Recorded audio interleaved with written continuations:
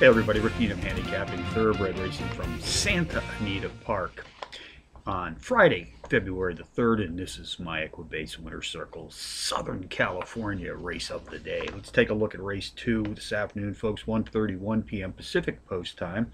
It's a 7-furlong sprint on the dirt track. 4-year-olds and up race for an allowance prize of some $63,000. Contenders: number 2, Indian Firewater; number 3, Tweebster; number 4, Canonize; and number 1, Supreme Summit. Number 2, Indian Firewater, is both the overall speed and pace profile leader in this allowance field this afternoon. Has nice early speed abilities to complement for this sprint at today's specialized distance of 7 furlongs on the dirt.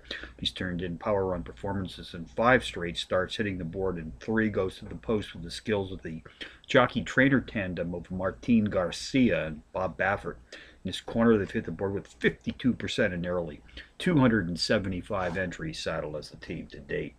Number 3, Tweebster, takes a class drop of 8 units, has a similar record as my top pick, 5 straight power runs, also with a trio of power run board hits being embedded in this recent streak of racing consistency.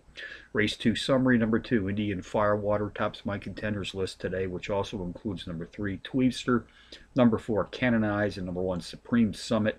2, 3, 4, 1 in the second from Santa Anita Park.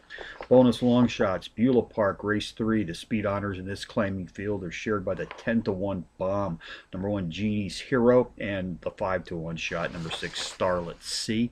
Charlestown, race 3. Entry number 8, My 2 Cents, a 5-1 shot.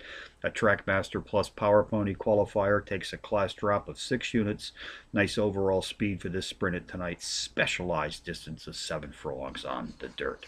So from Santa Anita on a Friday afternoon, Rick Needham for the Equibase Winter Circle, reminding you as always to please bet with your head, not over it.